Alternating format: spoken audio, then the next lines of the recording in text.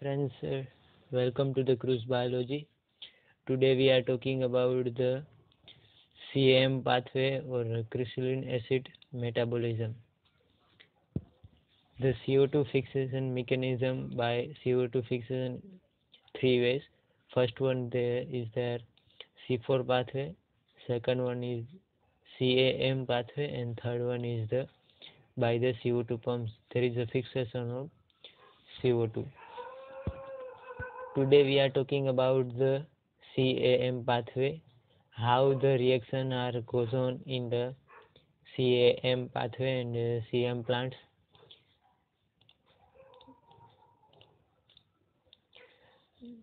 This metabolism is mainly seen in the desert plants in the hot and dry condition where there is a prevention of the H2O losses in the day condition in these plants. The CM mechanism that enables the plant to improve the efficiency of water.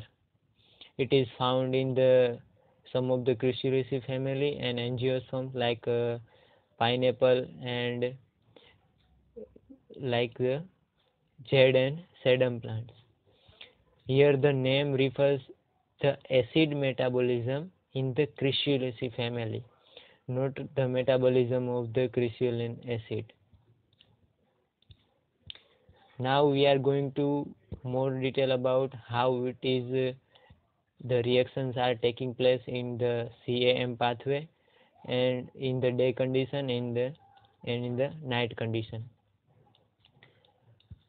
In the night condition, there is an opening of stomata. So the entry of the CO2 into the cell through the stomata and convert into the HCO3 minus by the enzyme called carbonic anhydrase. Now the enzyme PEP carboxylase comes in action and convert the PEP into the oxaloacetate. The kinase add the phosphate on the PEP carboxylase as convert into the oxaloacetate. And this oxaloacetate convert into the malate by the enzyme called NAD malic dehydrogenase. And this malate is stored as a malic acid in the vacuoles. Now, this malic acid in the day condition come out from the vacuoles and as a malate there is a decarboxylation of malate by the enzyme called NADP plus malic enzyme. This enzyme decarboxylate the malate and there is a formation of CO2 and pyruvate. Now the CO2 cannot come out from the cell because there is a closing of stomata and the prevention of the H2O losses through transpiration in stomata. There is a closing of stomata. So the RUBP is bind with the CO2 and Rubisco is the enzyme to carry out the Kelvin cycle. Here there is enough CO2 for the Rubisco enzyme, so it is going into the Kelvin cycle because of there is a CO2 cannot come out from the cell. And the pyruvate it is a triose phosphate that it is converted into the starch molecule, and starch is further used in the day condition to reformation of PEP. So further reaction goes on. It is a combination of the night and day mechanism, and some of the reactions are similar to the C4 pathway. Here you can see that picture that is more precisely explain how the reaction is taking place in the night condition and how reaction taking place in the day condition. There is an entry of CO2 and H2O combined with the CO2 and the carbonic anhydrase. That enzyme convert into the HCO3 minus, and there is a addition of the phosphate PEP carboxylase. The reaction goes on, and last one there is a stored of malic acid into the vacuoles.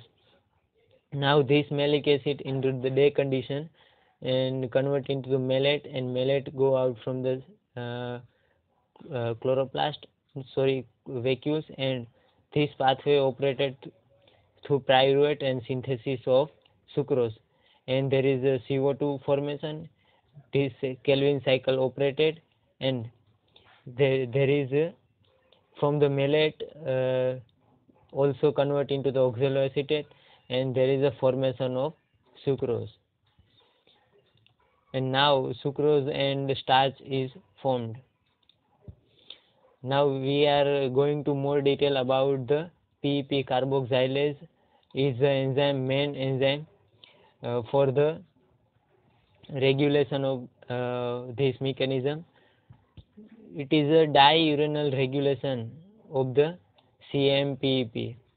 When the night condition, it is converted into the active form by adding of the kinase enzyme on the serine residue of phosphate. Remember friends, that it is most important, is serine residue of the phosphate only active at that site, and it is insensitive to malate because there is also malate present in the night condition, so there is a insensitive to malate, and on the day condition there is a phosphatase enzyme that removes the phosphate and convert into the active form, and this inactive form, it is inhibited by the malate.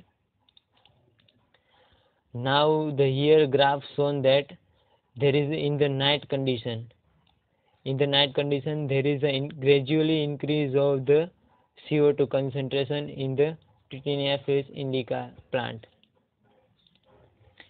and when the environment occur, when the C3 metabolism under unstressed condition, these plants convert into the or shifted into the CAM metabolism. When we are giving to the heat stress, water stress, or salt stress, so it means that there is some of the CAM genes responsible for the stress signaling.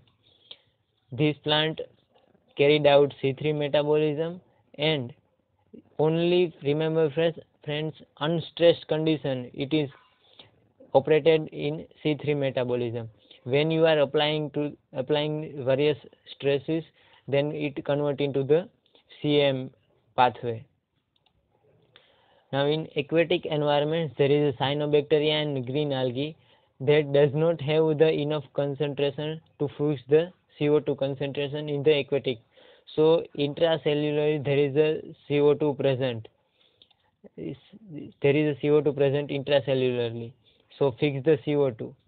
And in the diatoms, it is a fine example of photosynthetic organism, and which it is abundant in the phytoplankton, and a CO2 concentrating mechanism with the C4 pathway and response to environment fluctuation.